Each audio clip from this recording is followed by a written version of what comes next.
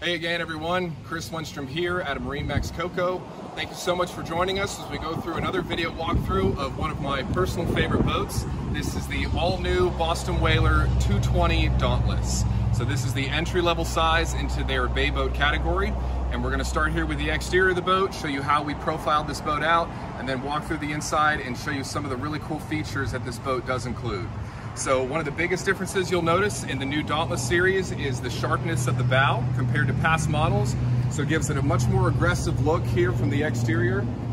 Gel coat scheme done in light blue. And with this keel up redesign, you'll see that we do have a reverse chine here, giving us a very dry ride on this boat. And as you look down the side of the exterior here, just an incredible profile, very streamlined look here, especially when it's sitting in the water.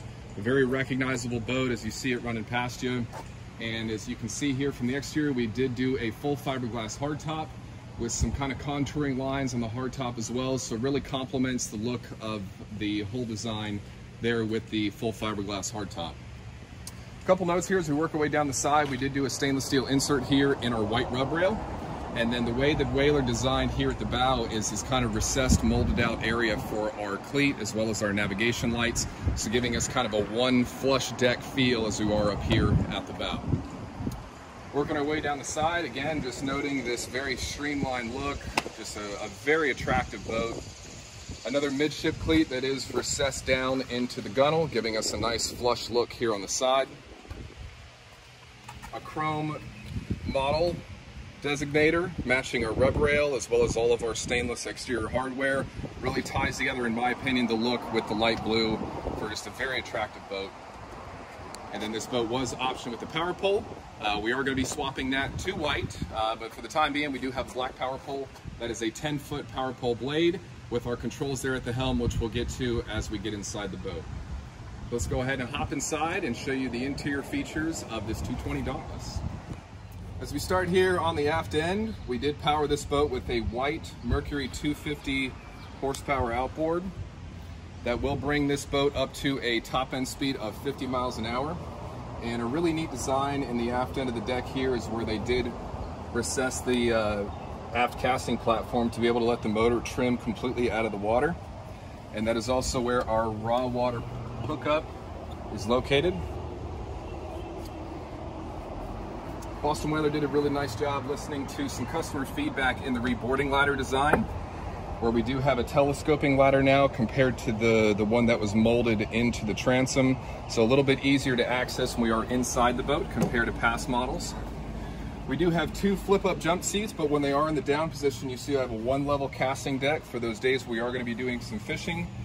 3 flush-mounted rod holders, 2 beverage holders, stainless steel hardware, which will flip up these back jump seats.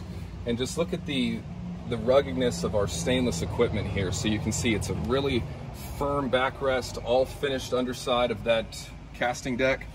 And it hits me really high in the back, so it gives me a nice comfortable place to sit. Drink holders on opposing sides, additional beverage holder here behind the leaning post. I do have a recessed grab handle here, so a very comfortable place for your passengers to sit when we are going for a cruise. Upgraded sound system here with JL speakers. And then this is the upgraded leaning post, giving us knives and plier storage, as well as an extremely big live well down there underneath of our leaning post. It is also on a tension hinge, so I can lift it up, grab my bait. I don't have to use one hand to hold it up. And it does have a nice gasket there to keep everything watertight from spilling down into our live well.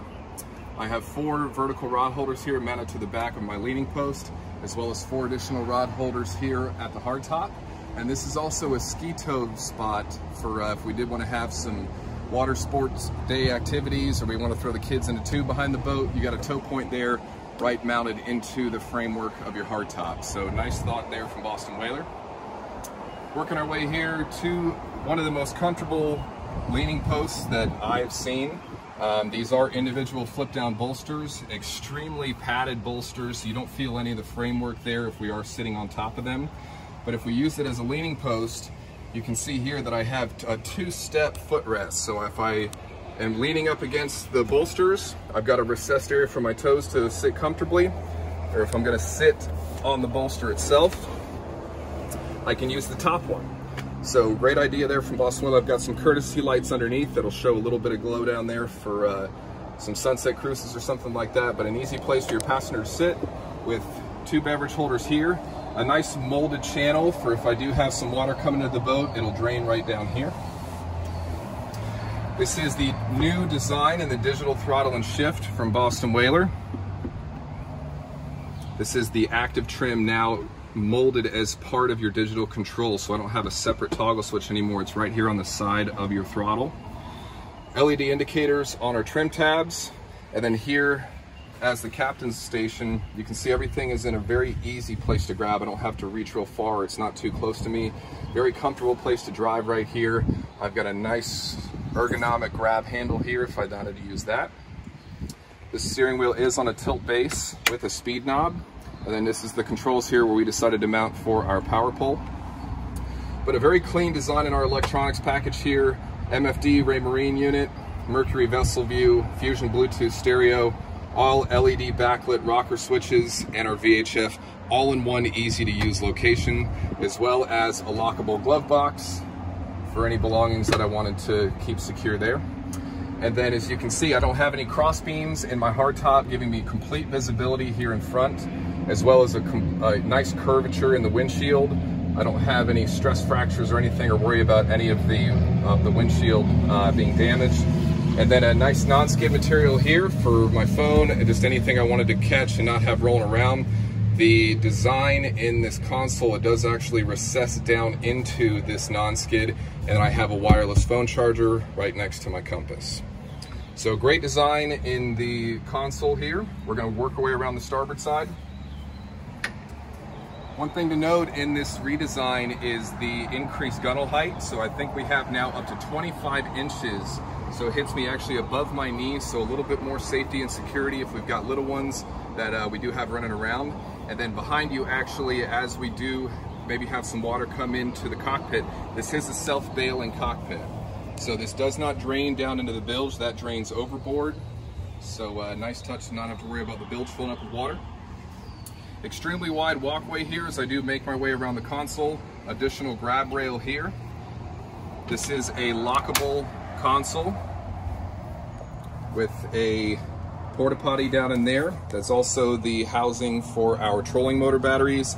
And a nice little touch here is they did kind of widen your walkway into the console here, so any full-size adults wouldn't have any trouble getting down in there, and also a plenty deep compartment there for storage, as well as where your ignition is. And the door also on a tension hinge, so I don't have to worry about a big gust of wind swinging this door closed on anybody. Locked securely in place. Additional speaker here. As we move our way forward, one of, I think, the biggest highlights on this boat is this double wide lounge. So as you see, I've got plenty of space for 2 full-size adults to be able to lounge here comfortably. The material that Boston Whaler used is extremely rugged, but also a very soft touch feel, so it's very comfortable for longer days on the water. Plenty of ergonomics in the design here. I have lower lumbar support, and it is a very, very high backrest as well for your taller guests. Flip down armrests, as well as opposing beverage holders on both sides of your console. And this is what's really impressive, is the amount of space that you receive down in this lounger. So deep enough to throw water toys down in there, cast net, whatever you could want to bring on the water. This boat is completely rigged and ready for delivery, giving us our full Coast Guard gear from MarineMax.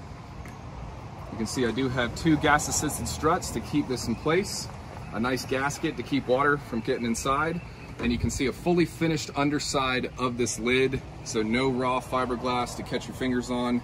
Just a nice, really an overbuilt boat from Boston Whaler here in the 220 Dauntless. This entire pad is removable, as well as both of your bow cushions. They are snapped down in place here, but just wanted to show you that we do have a insulated fish box with another gas-assisted strut here. So a great place to throw the day's catch, or if you wanted to plug it off and use it as a cooler, you could. And then a separated anchor locker up front there as well. We just have our bow cushions in place for the time being. But a really great design in the bow of the 220 Dauntless, giving us a great casting platform when those cushions are removed. additional rod holders here, and then a low profile bow rail with cup holders integrated into the grab handle. So a great place for your guests to entertain up here. And as you can see, your gunnel is one level all the way around, so no trip hazards there. And then your plug controls for whatever trolling motor that you wanted to install for those days we are going to be doing some fishing. So knocked it out of the park with the 220 Dauntless. Credit to Boston Whaler and their design team. Thank you so much for joining us on this walkthrough video. Again, my name is Chris. Stop by here at MarineMax Cocoa before this boat heads home, and we'll show you how you can design your perfect boat for you and your family. Thanks again for joining.